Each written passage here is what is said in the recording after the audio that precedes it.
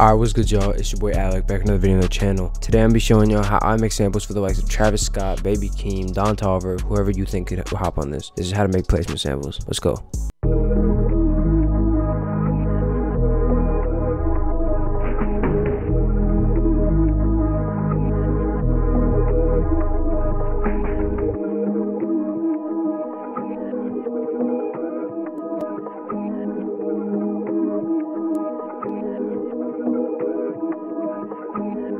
This is a really cool sample. I'm just gonna get into it. So with this sample, I flipped it a lot and I reversed the final version is actually a reverse version of the original. So you guys will see how much I flipped it and what I did to make it sound like that. I started with these two sounds.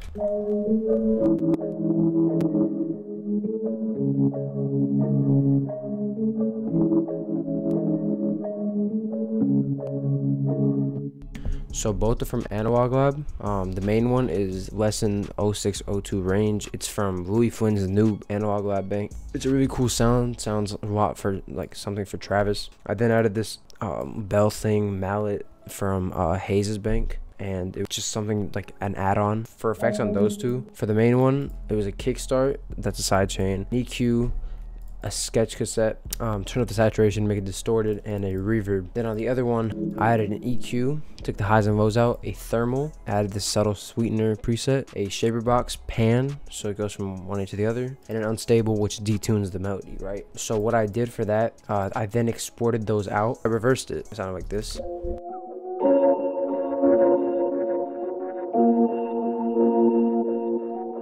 And I actually put effects on that. So what I did is I added a guitar rig. And I'm not gonna lie to you, I don't remember the preset that I added, but it was something in the colored section. But I just added some preset, took the mix down a bit, and I added the shaper box sidechain, and then this thermal. I really wanted to make this really weird. I added this dream tunnel preset, which is my favorite preset in thermal right now. I've overused it a lot. I turned down the chop and turned down the drive all the way, and turned down to the dry. I didn't want to make it too much.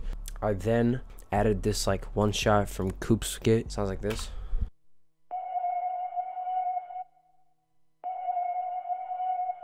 It's just a reverse like pad, to texture, I guess, airy texture. What I did though for that is an EQ, a reverb, Valhalla verb, and a panamatic. Didn't do much else. Didn't want anything too crazy. Then what I did is I exported those sounds all out. I got this.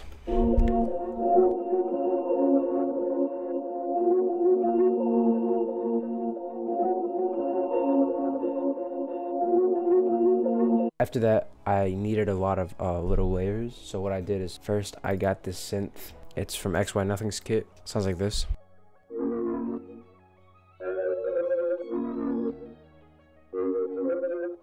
You're probably wondering why it's so distorted. So originally the sound sounded like this, which is like synth. It sounds like a wet sign. For effects, I added the sketch cassette and the thermal. So the sketch cassette and the thermal is what made it sound that distorted and stuff. So the saturation made it distorted. Thermal, I added this drive chorus, which made it have a chorusy feel. Made it even more kind of dry, like I had more of an overdrive. Then I added the shaper box.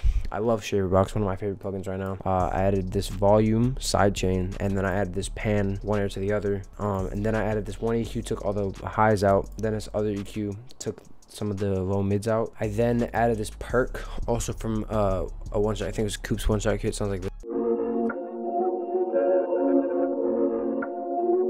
Literally nothing. It's just a perk that just hits. For effects on that, I added an EQ and a reverb. Nothing crazy on that. I kind of wanted like something to be off beat. So I played. It was this Analog Lab. It's called the Mountains preset. It's like a pad. I'll play for you guys.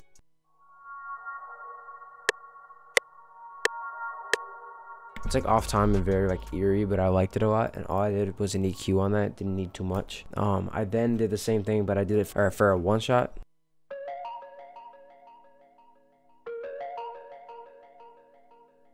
And it's what I did to that one shot to not make it sound terrible. I added this EQ, took the highs and lows out, which I do a lot. I added this radiator, which gives it a vintage feel. Then I added the sketch cassette, which gives it that distorted grungy sound, and also makes it sound very vintage. And then this delay, that's why I was fading out after like doo doo doo doo doo doo doo doo. I added on the stereo effect preset. That's what I do all the time for every sound usually. Then I added this Valhalla vintage verb, just because it was too dry. So without effects, it actually sound like this.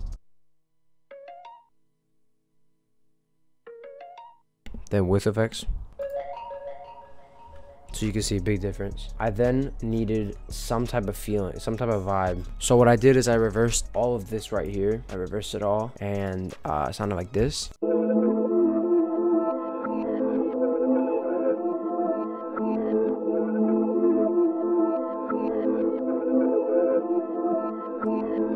So I knew that I needed a bouncy bass on this, so I added this bass for my soon to come one shot kit. It sounds like this.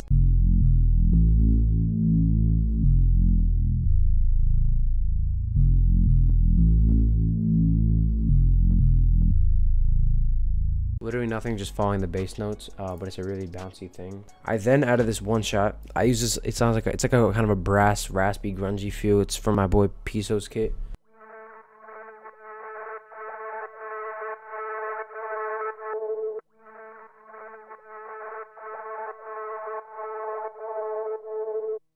So I added these two automations. One is the volume, so it kind of comes in slowly, and then I added this low filter automation, and it just filters it out at the end. So it kind of has like the volume goes up, but the filter goes down. So it's kind of a cool, like it goes together well.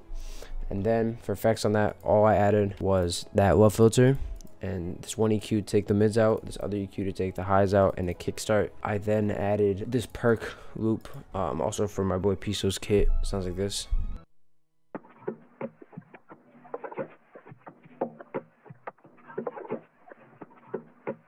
Nothing too special, honestly. For the last like catchy part, I knew I needed something really catchy, so what I did is I went to the BWB kit, or one of the kits, and I took this drum fill, which gives it that like bounce.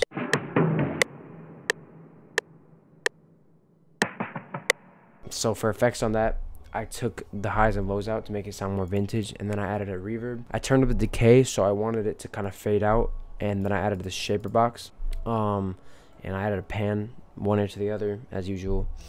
With that effect, sound like this. So with effects, it's a lot more vintage and more grunge, and just sounds a lot cooler. And that's kind of what gave it that bounce. Honestly, all together, that the after effects I added sounds like this.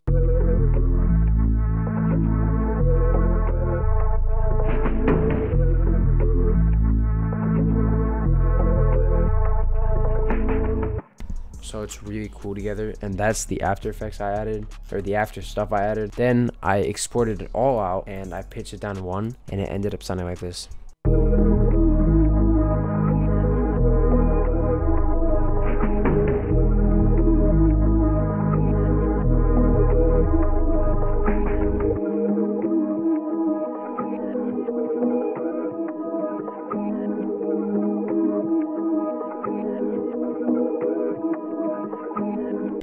This is a really fire sample, perfect for Kanye, Travis, likes of those type of people.